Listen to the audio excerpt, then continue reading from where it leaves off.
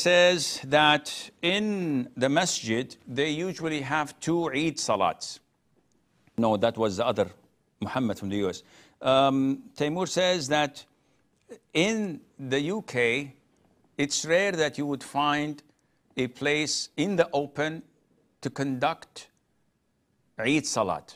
So if there aren't any open plazas for us, or it was raining, or it was anything of the sort, and there is only the masjid to perform it, can we perform it in the masjid? The answer is yes. There is nothing wrong in that. It's against the sunnah, but the prayer is valid, inshallah, and it's better than not praying.